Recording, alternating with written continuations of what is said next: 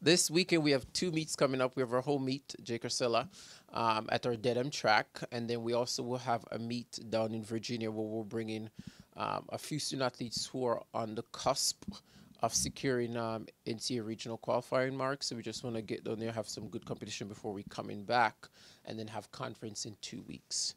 So in Virginia, we'll have Tyler Bergen, Nick Young in the 800.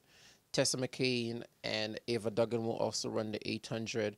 Those two young ladies will also run the 1500 as well. And then Pat Cullen will run the 10K down in Virginia. And then we're debating whether Alex will run the 1500 or the steeplechase. I know he's top 20 right now in the steeplechase, so most likely he'll run the 1500 when we get down to Virginia. And then Dominique will compete in the multi again, trying to move herself up into that top 20 or better to secure a spot for NCAA championship, because for the multi, it's the top 24 that go directly to the final site in UG. So you mentioned conference coming up in a couple short weeks here. How do you feel that your squad is kind of rounding into form here as we approach that important part of the season? They're looking very sharp.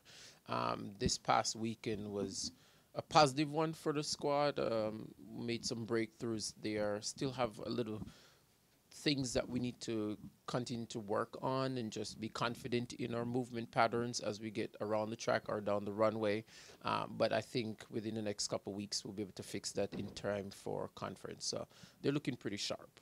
I'm excited for the meet this weekend. Please come out and support us at the track. The first event goes off at 10 a.m. And we'll have some good teams out there, and our student athletes will be there having a blast. Really wanting to get that atmosphere ready in time for conference in 2 weeks.